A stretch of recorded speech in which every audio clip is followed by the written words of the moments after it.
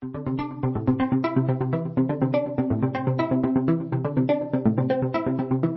and welcome to the 12th House Podcast. I'm Michelle. What's up? I'm Wallace. And we're here to spill some wellness tea on this Friday morning. Friday morning, here we are. What's it like to be in two places at once? You know what? I'm digging it. I can already feel it's Friday. It must be the chlorophyll. It must be in the chlorophyll. We're currently sipping on chlorophyll, but unfortunately the rest of the wellness world may not be so lucky. No, because it is sold out everywhere. As I was informed on my trip to Erewhon earlier this week or on the weekend, I don't know what day it is. Time's a flat circle. Exactly, who cares? When I asked for chlorophyll drops, and the lovely woman in the vitamin section was like, well, you and everybody else on TikTok. So too bad. You fucking hipster. Yeah, because we're sold out. Oh, you think you're so special? Think you're healthy and unique? She basically let me down very gently. She was very kind that the global supply chain of chlorophyll has been rocked because of a certain Kourtney Kardashian and a certain trending hashtag on TikTok. Kourtney and her goddamn poosh. Yes, poosh. Did not know that was a thing, actually. Yeah, it's her Goop-like website where she talks about wellness. Because she's kind of a babe for being, I don't know, having like 5 kids and being in her 40s. Yeah. I would argue that plastic surgery has probably helped, but we can go with chlorophyll drops as the key to, I don't know, everlasting youth. I wonder if she got a mommy makeover, which is a term I'd never heard of and wish I didn't know existed. Google it yourself. Yeah. At your own risk. It's like The Swan over here, that show. Oh, I'm still sort of traumatized by that show. Absolutely. We should all be scarred. I feel like there should be some sort of like 30 for 30 podcast about The Swan. Maybe we'll make it. Maybe it will be us. But okay, so chlorophyll water is going viral, sold out everywhere. There's like 188 million uses of the hashtag chlorophyll water on TikTok. And is it worth it? Let me work it. We're actually about to talk about chlorophyll in the cusp. We've been prepping for this, honestly. We saw it coming. And specifically Sakara's chlorophyll water. Yeah, we actually got a bunch of people who requested that we review Sakara's chlorophyll water. And spoiler, you don't need to pay $39 for 2 ounces of chlorophyll water and 2 ounces of trace minerals. Trust me, that is a scam with capital S. Straight up robbery. S is for Sakara and also scam. Yes. Sakara scam life. Yep. That's pretty much what's happening Please over there. Please don't sue us. It also starts with an S. I mean, damn, they're making bank on that upcharge. They are making bank in more ways than one. Sakara also just got $15 million of investment, which is super interesting because it means that they're doing well enough to get a lot of investment. And I just heard about Sakara on, actually, weirdly, in a commercial on Goop's latest podcast, which I thought was super weird because Goop, if you follow the cusp, you know that Goop just launched their cloud kitchen, Goop Kitchen, and they're doing meal delivery services in LA. And that's kind of a competitor of Sakara. So to hear Sakara getting promoted on Goop was like a bit funny to me. And I also never listened to the Goop podcast because I generally think it's boring. No offense, Goop. Sorry, that's my take. But Erica Chitty was the guest on the podcast, and Gwyneth announced that Erica Chitty, who's the CEO of Loom, will be taking over as her co-host on the Goop podcast. Wallace, what are your thoughts? Well, I'm wondering if there is any relationship between the Sakara kitchen and the Goop Ghost Kitchen. I wonder if they use the same suppliers or they use the same kitchen, if that's all related, if they're going to get acquired by Goop. Potentially. I think that Goop just swallowing Sakara up whole could definitely make sense. And potentially, if that is something that Sakara has been talking about with Goop, it could be a reason that investors would want to invest. If they know that there's some sort of acquisition play in the future. But I don't know. Well, Sakara just seems like more of the same in terms of same category of what they're already doing. But Erica Chitty joining the podcast is really interesting because that seems more like, oh, we're taking stock of the content that we have, the people that we have, and we're deciding to go in a different direction and include other voices, which is great. Yeah. I mean, arguably like the biggest problem with Goop is not only Gwyneth Paltrow's just like complete and total avoidance of like what an out of touchness with like what it's like to be a person experiencing well-being. It's also like Goop has been so geared towards rich, thin white people, straight white people. Yeah. And so to bring another voice in, Erica Chitty's gay black woman. Yeah. Or queer black woman, I should say, is great. I mean, like, that's good news. Yeah. And it sounds like Gwyneth genuinely really loves her and they have had an ongoing relationship. But I also thought it was a bit strange, to be like totally honest, because Goop has 200 employees. Are you really telling me that there's nobody inside of Goop who already works there who could have been promoted to take over Elise Lowen's spot? Co-hosting the podcast just seems like an interesting sort of move to take someone who doesn't work for your company and ask them to take a giant stake in what you do, which is media, and get this whole platform for themselves. And so we did some digging. Do you want me to reveal the digging? Reveal. Okay. We did some digging. And Erica Chitty raised $3 million for Loom, which is her women's and birthing bodies fertility company, around this time last year. And there's a mutual investor in Goop and in Loom, Slow Ventures. Slow obviously led the seed round, maybe not obviously, led the round for Erica's company, Loom. And they also were, I think, an investor in the Series A of Goop, which means they were pretty early in Goop. The fact that they're aligning these two brands is super interesting to me. I wonder why they're positioning together, other than the fact that they have mutual investors, which is always really useful. Potentially this could be something that, I don't know, Erica asked for of Slow Ventures for like intros to Goop and intros to Gwyneth. But I'm curious to like kind of understand what Goop gets out of it. Well, yeah. I also feel like that can be a situation at my previous tech job, the amount of partnerships, events, and things that we did, because it was like, well, the investors are also investors in them. Yeah. So we got to do X, Y, Z. But it seems like there's also obviously a mutual like connection between the two of them. But I think what also Goop gets out of it is a lot of what Erica represents, like just on a purely PR basis. Yeah. Yeah. And I think, like, don't get us wrong. I think it's amazing that they're bringing Erica in, and we have to just look at everything as a transaction, because that's what business is. It's transactional relationships. That's what everything is. Everything is a transaction. Really, that doesn't mean that it has malintent. It just is like, well, what does this person get out of this? And what does the other party get out of it? And I also wonder, just because Goop has been focused so much on sexual health for the last year, they just launched their own line of sex toys. And that's a lot of what Loom talks about. It talks about sexual well-being and fertility and stuff like that. If there's something there, if there's some collaboration coming, if there's potentially an acquisition coming, like what might be down the pipe for both of them? Goop is going to make fertility products. Oh, I wouldn't be surprised if they already if they didn't already have a supplement. And they're going to launch with Erica. That makes sense. I don't know. That's just a guess. I could see it. I mean, Goop has the infrastructure, right? Yeah, they're set up for everything. They've covered beauty. They've covered sex. Like, the natural progression will be fertility. Yeah, and I'd argue what they're missing is the expertise and like the people actually taking them seriously. The social cred. Yeah, exactly. And that's what Erica has in spades as a doula, as an author of a book about the fourth trimester, and on an intersectional basis. Exactly. So, interesting. Watch that space. Curious to see what happens. Also, like, maybe I'll actually start listening to the Goop podcast now. Yeah. Who knows? No, I would love to hear. I haven't heard her ever interview anyone. I think I've seen her do a few talks. So I'm curious. When you said talks, I immediately thought TikToks, and I thought you were shorting TikTok to talk. And I was like, wow, yeah, talks. That's what the youth are saying. Yeah. I represent the youth. She's 1 year younger than me, ladies and gentlemen. I am the youth on this podcast. The talks. These days on the talks.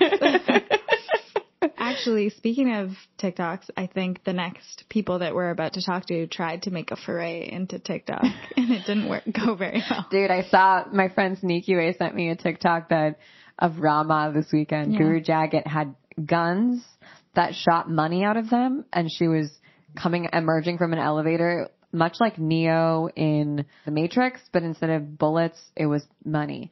And was it unbecoming? Maybe. Was it a little awkward? More awkward? Yeah. Yeah, I would say a little awkward. Was any of it good? The cringe factor was high, I would say. Not because I don't love when women make money. Like, I'm not against that. I'm just, like, I don't know. I'm not really, like, a prosperity gospel type of person. I also feel like the, like, meme in general of money guns, throwing money, like, that's just very, I don't know, 2000. I'm like, who are you, 11? DJ Khaled? Like, what is this? What's happening here? You just don't do that anymore. Listen, stop trying to make it a thing. Yeah. Yeah, I drove past Rama this weekend because Ian and I were in Venice. It was interesting. First time in a year and a half. It's so much. And drove past Rama, saw some little cult members outside, and it made me really just go down the rabbit hole of what's going on Rama because, I don't know, have you followed the account Rama Wrong? I think you sent it to me the first time I saw it, and I looked at it a little bit, but I haven't been following it recently. I think maybe that was where I saw that she, like, didn't pay people essentially for labor. She, like, had a harem situation. Yeah. All hearsay, but they've pretty much, like, shown evidence on this Instagram account, Rama Wrong, which popped up, like, around this time, I feel like, last year. And Rama is a Kundalini studio based in Venice. Guru Jagat is the charismatic founder at the center of it, and she calls herself Guru Jagat. Her real name is Katie Griggs. And yeah, there's some, like, really shady stuff that's happened there. And I would argue that Kundalini yoga is cool. I definitely practiced it for a while and like some of the mantras, but it's super problematic and has become super problematic because of its founder, Yogi Bhajan, who around this time again last year, many people came forward with evidence of his abuse, physical, emotional, sexual abuse of his followers, of women, of children. And since then, the Kundalini community has kind of been like, whoa, all up in it. There's a really good podcast episode on Kundalini and on Rama in general on the Conspirituality podcast.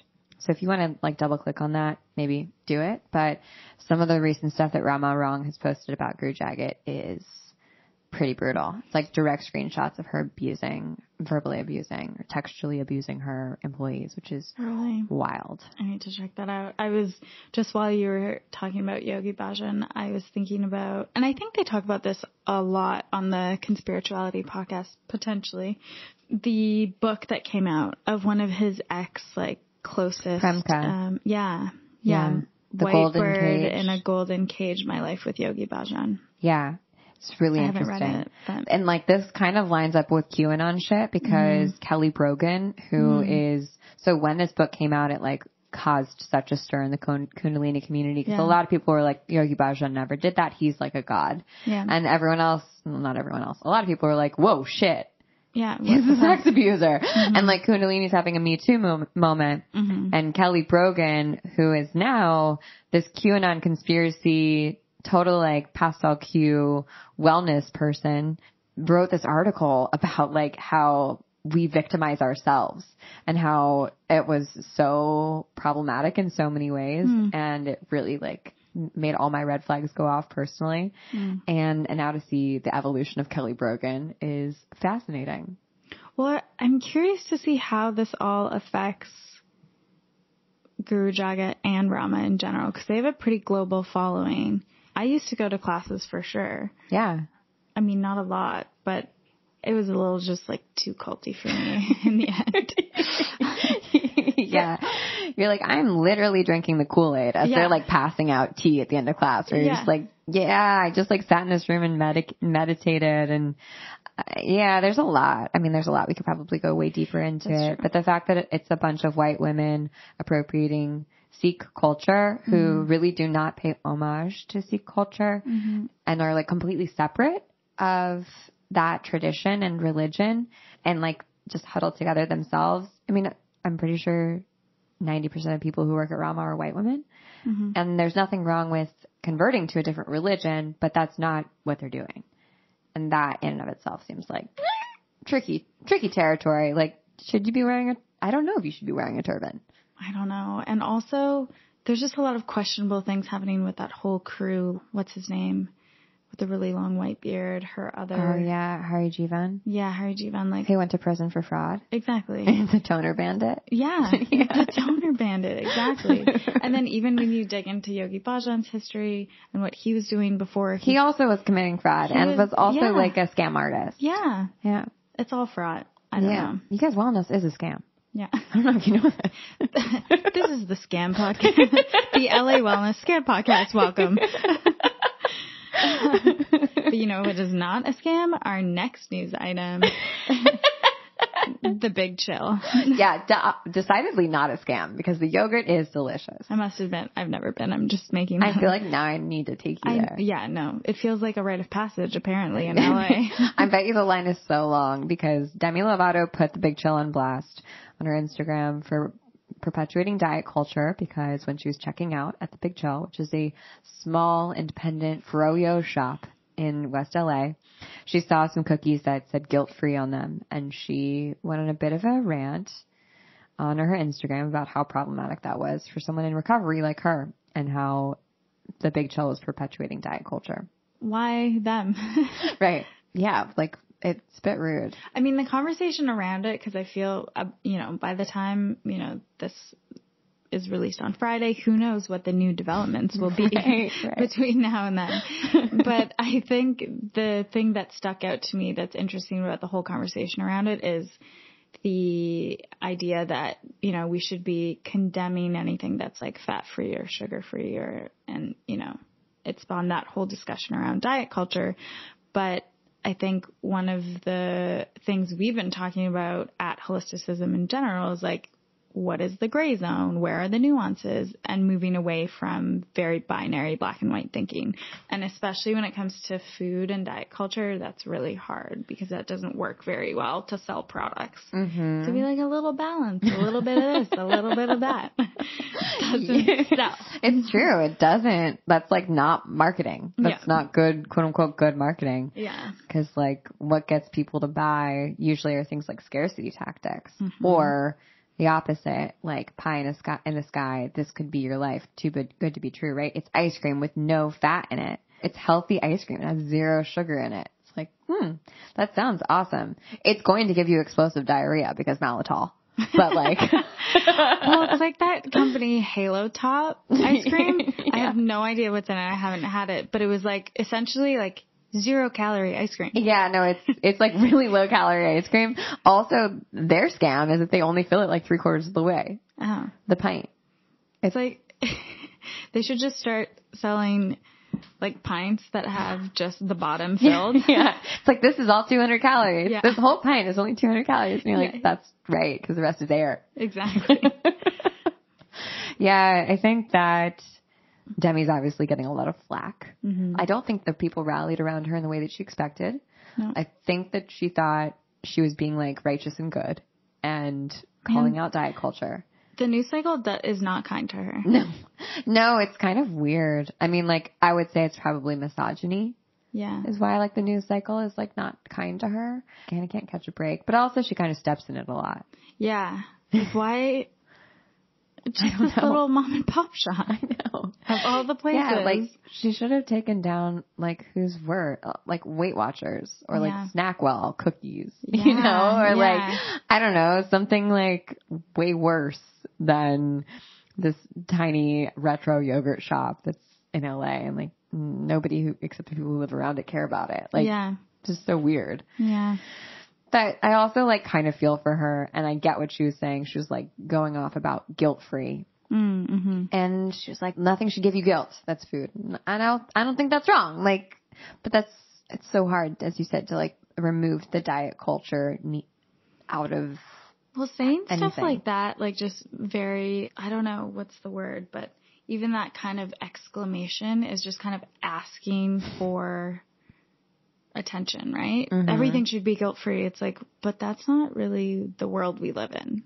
Right. And it doesn't acknowledge the decades of food shaming and diet culture. Yeah. So I feel like that's not really like grounded in reality. It's like you're just asking for a reaction at that point. Right. Yeah. And And like a lot of people were coming for the big chill, you know, on like white knighting for the big chill. And they're like, sugar-free is really important for people with diabetes or people who are trying to stay in keto. And like fat-free is important for people who have high cholesterol and like other whatever. I think if you have gout, like you're not supposed to eat high fat. But I don't know how many people have gout. But regardless. I know like, someone with gout. Really? Yeah. Interesting. I thought when they told me they said scurvy. You're like, you're a pirate. Yeah. I was like, he kind of like a pirate. I mean, yeah. Gout was like what King Edward had. Like the one who killed all his wives. Or King Henry, the guy who killed all his wives. The disease of excess. Gout. Yeah. Just means you have high uric acid. That's all. Yeah. It's kind of interesting. I'm surprised that the internet was like, no, we're going to save the big chill. And we're going to throw Demi under the bus because I kind of see where she's coming from. She sounds a little self-righteous. She's a little out of touch, but also like, I'm not trying to do the right thing, I guess. Just not really like maybe appropriately. Yeah. But I think this was on Twitter. Maybe I'm forgetting. No, it was Instagram. These aren't spaces where like you're going to have nuanced conversation. No. Like it's really going to go one way or the other. It's like which team is going to win? Yeah. It's like, do you want to have a conversation? Then don't fucking put something on the internet. Yeah. Like have a podcast. And then have a one-way conversation. Make people listen to you. Yeah, so jury's out on Demi, but I think the jury's in on the big chill and we're voting for it. And you will have to take me there? And I will have to take you there. And that's it. That's a lot of LA stories. It is, sorry. It's Inside Baseball. We're trying a new thing, so let us know if you like the wellness news. We do news like this inside of the cusp every other week, where you can hear the things that we're reading and listening and thinking about, and we think it's helpful to just peek behind the curtain and help you see that, hey, look, all these companies are connected, or all these companies are a scam, and here's why. Or not, whatever. Or not. Who knows? You mean you do you. But if you want to learn more, you can join the cusp. It's $5 a month. You get lots of cool, other delightful things like product reviews and white papers and lots and lots of job listings every single month. So if you're in the wellness industry or wellness adjacent industry or just like a wellness hype beast, I think you'd love joining the cusp. And if there are things that you want us to like touch on specifically in these Friday episodes, like news, anything in the news or things that are trending in the industry and you want us to cover it here or in the cusp, send us a text at 818-699-9735. Yeah, we love a deep throat moment. If you've got give it. Ready for it. You've got some hot tips. Tickle the tonsils. Yeah. Let us know. We won't blow up your spot. We love a tip, about a news story. Let's talk about increasing your failure tolerance.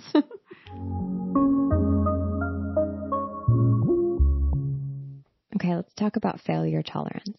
I just had this great class, coffee talk and conversation about quantum leaping, timeline collapsing, and, like light Saturday conversation. And there was such a cool group of people. Thanks for everyone who came. And we talked about 5 different ways to collapse a timeline. And when I say collapse a timeline or quantum leap, I mean that, but I also mean get a result more quickly and with more ease, right? Imagine 2 points on a timeline and the middle of the timeline falling out from underneath them and those 2 points just coming together and kissing, and that happening quickly and with ease, without more work, without more stress, without more efforting. And I think that's really possible in a lot of situations in our lives, probably more often than we might realize. I don't think it's applicable across the board, but for a lot of stuff, we can apply the quantum leap, timeline collapsing, some of these methods we talked about in order to get what we want more quickly, to accelerate. And one of those key things is increasing our failure tolerance. Most of us think that we have a high failure tolerance, but actually have a very low failure tolerance. I can personally attest to this. I grew up studying dance and being a dancer, and so I went to lots of auditions. I got lots of rejections. I thought I had a really high failure tolerance. I was used to people saying, yeah, you're not good for this part because you're too fat, you're not good enough, you can't turn, you can't jump, and you have bad feet. I was like, cool, bye, I'm going to go get a coffee. I thought that I just had like awesome self-esteem and really high confidence and really high self-worth. And I thought I had a really high failure tolerance. And the truth was I might have had those other things, but I definitely didn't have a high failure tolerance. And that was because I'm such a perfectionist. I don't know if anyone out there can relate to being a perfectionist, but I would put myself, although I thought I had very high self-esteem and could sort of let things roll off my back, I would put myself in situations where I either knew that I was going to succeed, like without a shadow of a doubt, or I would put myself in situations where I knew it was nearly impossible for me to succeed. And so I pretty much assumed that I would fail. And it didn't even feel like a failure because it felt like a foregone conclusion. It felt like, well, this is obvious. You know, it'd be like going to a casting call where they're asking for like a 6 foot tall blonde. You know, like I'm 5'2". Like that's not going to happen. And the stakes were very low. And I want to repeat that again. I had a very low failure tolerance because I put myself in the position where I either knew that I was going to succeed or I knew it was absolutely impossible for me to succeed. And I think most of us fall into that category of putting ourselves up for jobs or opportunities or in situations where we're like, I'm pretty confident that this is going to work in my favor. And also putting ourselves in situations and saying we're taking a quote unquote risk by doing something that's nearly impossible. And then sort of patting ourselves on the backs and saying, yep, oh yeah, I'm risky. I'm really putting myself out there, right? And that's good. I mean, I don't think there's anything wrong with that. Like keep going with your bad self. But that doesn't mean that you have high failure tolerance. High failure tolerance means failing. Putting yourself in the position to fail multiple times. Not just once. Multiple times. Often. And yes, failure sucks. Failure for many of us feels like dying. Failure and rejection, we can kind of use those terms interchangeably. And when you get rejected, when you get turned down, when you fail at something publicly in front of other people, it's mortifying. It's so shaming, right? Like, have you ever been ghosted and felt like your insides like turned to putty and also fell out of your butt? Like, it's the worst feeling in the world. And that's why we avoid failure, because we're avoiding the feeling of dying. We're afraid to die. Most of us. Everyone except the Scorpios out there. We're afraid to die. It makes sense because we're very much alive. We like it here for the most part. And we don't know what's beyond this. And that death, that dying can be really scary. So we don't put ourselves in the position to get close to it or to feel anything like what it might feel like to die. And so that means we don't often put ourselves in the way of failure. And you're like, okay, Pelson, but what does this have to do with quantum leaping? And here's what it does. When we fail, and when we fail often, and when we consciously fail, when we learn from our failures, we accelerate our growth and our trajectory at an exponential speed. We learn so fast when we fail because we feel it so deeply, because it's very sensational for us, and because it's usually something that we've never done before. And we don't learn quickly. We don't have accelerated learning in our day-to-day life because much of our day-to-day life is doing the same thing over and over again, or just like doing the same thing at a 1% higher rate or like 1% better. And listen, I'm all for being 1% better every single day. Like that's one of my favorite books, Atomic Habits. That's what the author talks about. How can you be 1% better every day? Because at the end of the year, you'll be 365% better. And that's really good. Like 365% growth is really good, right? And if we're talking about quantum leaps, we're not talking about improving in percentages. We're talking about improving in like exponentials, you know, at like 10x. Instead of incrementally improving, we're exponentially improving. So when we fail, we're putting ourselves in the position of trying something pretty new, something we've probably never done before, failing and learning from it, and failing intelligently. So taking that learning and applying it and going out again. And instead of being butthurt and making it personal and making it about us when we fail, we're actually taking all that juicy goodness of the fail, of the embarrassment, which by the way, like we have nothing to be really embarrassed or ashamed about. The only thing that we the only thing that we might feel ashamed about is not just getting back out there and trying again. You know, it's when it really like beats us down and we don't get up and show up again. Maybe that's when shame might rear its head, but maybe not. We don't really need to have shame in our vocabulary anymore. Unless we're really hurting people, then maybe shame is appropriate. But I would argue even then, shame doesn't really work as a way to change people fundamentally, in my opinion, but we can double click on that later. So why failure tolerance? Well, because it helps you create a quantum leap. The more you fail and the more consciously you fail and intelligently you fail, the faster you're going to learn, the faster you're going to get to what you want. So I want you to just do a gut check for yourself right now on a scale of 1 to 10. 1 being, I literally never put myself out there to fail. And 10 being, I fail all day long. I eat failure for breakfast. I am constantly putting myself out there to fail. Where do you fall between 1 and 10? And maybe you're a 1.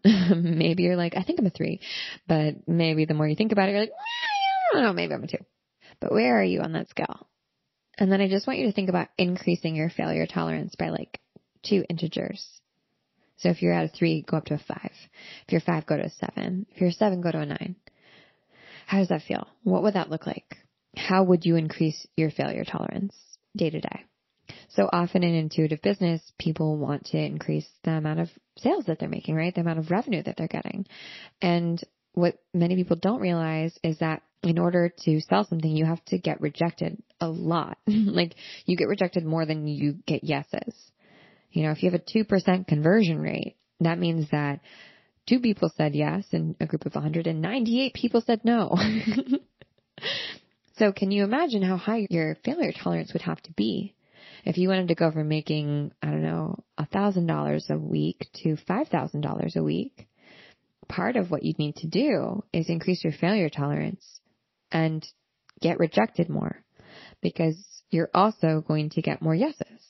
In order to get more yeses, you have to get more no's, right?